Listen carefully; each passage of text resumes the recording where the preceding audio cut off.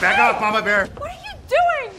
One name stands out as a beacon of chaos and bravado when we talk about iconic characters: Ash Williams from the Evil Dead franchise. Ash, portrayed with unrivaled charisma by Bruce Campbell, is a cult hero who embodies the spirit of a reluctant yet fearless demon slayer. He's the guy who can turn a chainsaw-wielding hand into a fashion statement and still deliver one-liners with style. Ash's family tree, while not as well explored as the gruesome battles he's fought, holds its own share of intrigue. Let's find out a little about his personal life and the drama that it beholds. It's a one-of-a-kind journey for sure, because of course every family is different and unique. Before we go into our explanation, we have a very small request. If you like our content, please support us by subscribing to our channel. This is a small click for you, but for us, it means a lot. Thank you. Let's begin.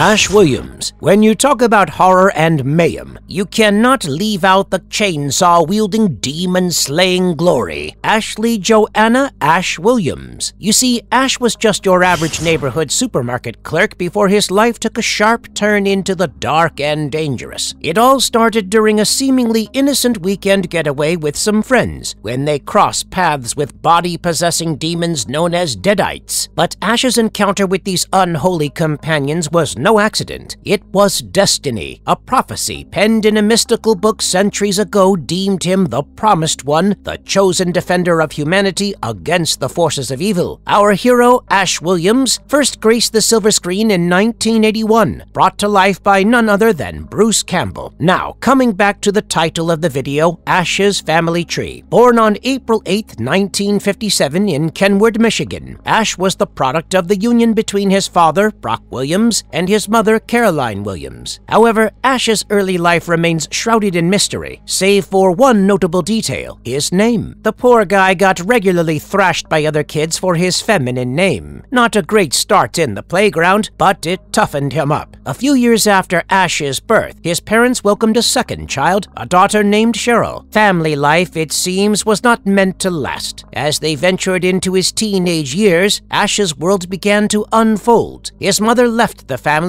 leaving Brock to raise Ash and Cheryl on his own. With only his father's influence to guide him, Ash adopted some of Brock's less admirable traits, turning him into a rebellious, party-loving troublemaker. Elk Grove, their small town, knew Ash Williams as the notorious bad boy who wasn't afraid of getting in trouble. During his youth, Ash made some lasting connections, like his best friend Chester Chet Kaminsky. He also had a romantic fling with Linda Bates. Brock even bought Ash a used 1973 Oldsmobile Delta 88 from the local Destruction Derby arena, setting the stage for many wild adventures. Plus, Ash was hitting the books at Kenwood County High School. But the teenage shenanigans didn't stop there. After parting ways with Linda Bates, Ash found himself another sweetheart named Linda, and, believe it or not, they ended up working together at the local S-Mart department store. Ash dreamt of taking Linda on a romantic vacation to Jacksonville, Florida, and he even booked it. But fate had other plans, and it was during another ill-fated vacation that Ash's life would change forever. That story would take another video of its own, so let's jump into knowing a little more about his family members. Mr. Williams, I'm begging you. Yeah, well, now you can do it in high C. Brock Williams, father. In the small Williams family, first comes Brock Williams, the patriarch of this troubled clan. Brock was a man with two offspring, Ashley and Cheryl Williams, and he ran a hardware store nestled in the quiet town of Elk Grove, Michigan. Life took a dark turn when he and his wife, Caroline, decided to part ways, leaving Brock to shoulder the responsibility of raising their two children. As the years rolled on, the relationship between Brock and his son Ash became increasingly strained. It was during Ash's early years that he began to unconsciously, or maybe knowingly, mirror his father's less savory qualities, embracing a rude and chauvinistic demeanor. However, the breaking point in their already fragile connection arrived in 1982. Ash returned from a fateful trip to a remote cabin in the woods, where he confronted an ancient cursed book and malevolent spirits that possessed his friends, including his sister Cheryl. Ash recounted this terrifying nightmare to his father, but Brock, consumed by by grief over the loss of his daughter, couldn't bring himself to believe the unbelievable story. This refusal to support Ash, combined with the ridicule from the townsfolk, drove Ash away from Elk Grove, cutting off all contact with his father for the next 3 decades. The story took a turn when Ash, the long-lost son, returned to Elk Grove in 2016. Ruby, the sinister Dark One, lured him back. Ash's unexpected reappearance left Brock both astonished and disappointed. He had never hoped to see his wayward son again. Still, Brock reluctantly agreed to let Ash stay in the family home temporarily. However, what happened next mended the father-son relationship, and the storyline was quite intriguing. Apart from his talented son, in the arsenal of Brock Williams was the 12-gauge over and under shotgun known as the CZ-581, a weapon for home defense.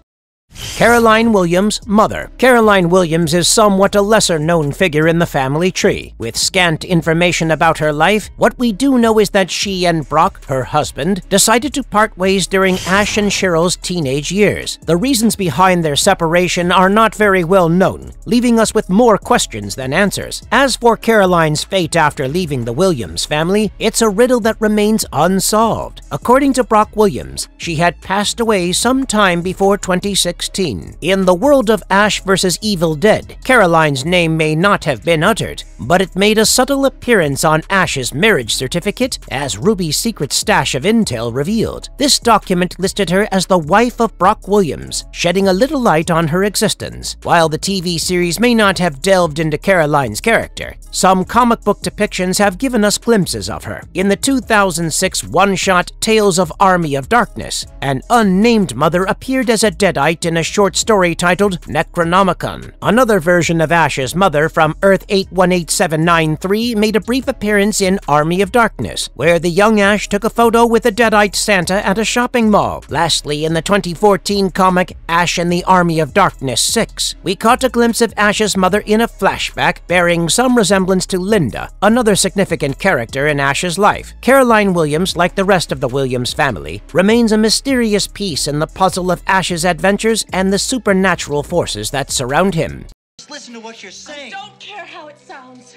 I want to get out of this place right now. Cheryl Williams, sister. The next very important member of the family is Cheryl Williams, the younger sister of Ash and the daughter of Brock and Caroline Williams. Cheryl was one of 5 unfortunate souls who embarked on a fateful journey to an isolated cabin in the mountains, a trip that would turn their lives into a nightmare. Cheryl made her debut in the 1981 horror classic Evil Dead and later reappeared in Season 2 of the spine-tingling Ash vs. Evil Dead TV series. Ellen Sandweiss brought this character to life on the screen. As for Cheryl's early years, there isn't much known about her upbringing. She was born a few years after her older brother, Ash, somewhere between 1958 and the early 1960s. Sibling rivalry was a common occurrence in their childhood, with frequent squabbles erupting whenever they engaged in games together. During her teenage years, Cheryl kept a secret from Ash. She entered into a romantic relationship with Ash's friend, Chet Kaminsky. They carefully concealed their affair from Ash, which added a layer of complexity to the family dynamics. But what truly set Cheryl apart was her artistic aspirations. Somewhere along her journey from childhood to the ill-fated cabin trip, Cheryl developed a deep passion for art. And I don't know boo about you. Candace Barr? Yeah, and?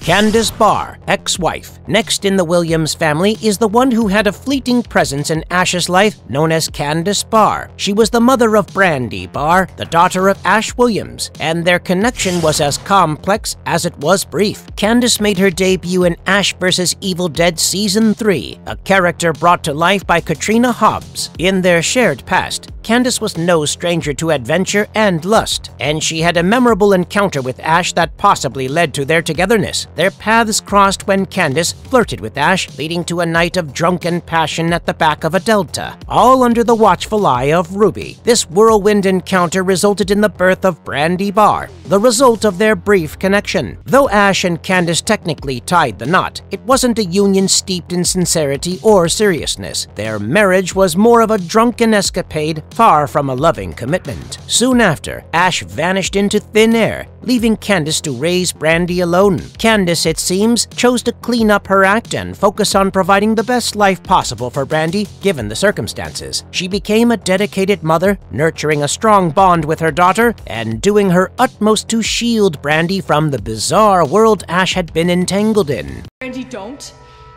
What is your problem, fuckboy? Brandy Barr, daughter. Meet Brandy Barr, a long-lost daughter who emerged as a central character in Ash vs. Evil Dead Season 3. Ariel Carver O'Neill brought her character to life, adding a new layer of complexity to the saga. Our journey with Brandy began at school, tackling some graffiti that she herself had a hand in creating. She was joined by her friend, Rachel Manning, and the two navigated the typical challenges of high school life. But their world took a sinister turn when a fellow student, in the guise of the school mascot, turned into a deadite. The chaos that ensued prompted Brandy's mother to call for help, bringing Ash and Pablo to the scene. Soon, Brandy found herself living with Ash in his house, taking refuge in her late Aunt Cheryl's room. She sought solace in conversations with her high school principal, unaware of the true identity lurking in her family's shadows. Tragedy struck when Brandy attended her mother's funeral, where she had a heart-to-heart with Ash about his place in her life. Brandy, unlike Ash's seasoned companions,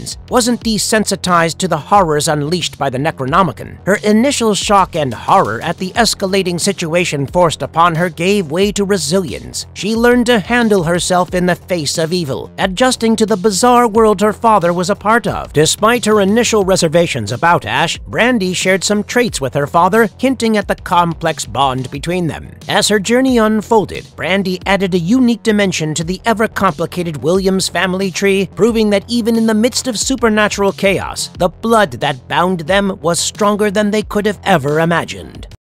Marvelous verdict. The Williams family tree, intricately entwined with Ash's blood-soaked legacy, is a testament to the enduring appeal of the Evil Dead franchise. From the fiery charisma of Ash to the unexpected arrivals of estranged wives and long-lost daughters, this family tree reflects the series' ability to seamlessly blend horror and humor. Despite the supernatural chaos and harrowing battles that have defined Ash's life, it is human connections that breathe life into the narrative. In our journey through the Williams family tree, we've witnessed the complexity of these relationships, the resilience of the characters, and the ever-present supernatural forces that shape their destinies. Whether it's the persistence of Brandy or the mysterious past of Candace, each member of this family adds a unique layer to Ash's story, making the Evil Dead universe a captivating corner of the comic book world. And if you liked our content, don't forget to leave a like and subscribe to us if you haven't already. Have a good one, and be safe. Thanks, everyone!